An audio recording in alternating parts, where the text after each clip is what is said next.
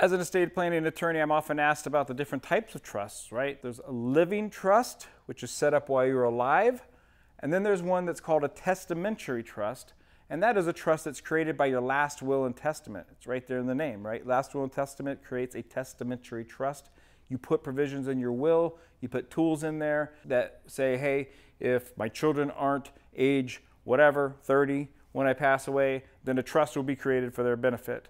That's a testamentary trust. I have a dog. If I pass away, I want to make sure my dog is taken care of. I put in my will that upon my death, if I have a dog, a pet trust will be established. That's a type of testamentary trust. A spouse being able to disclaim an inheritance. That's a type of testamentary trust.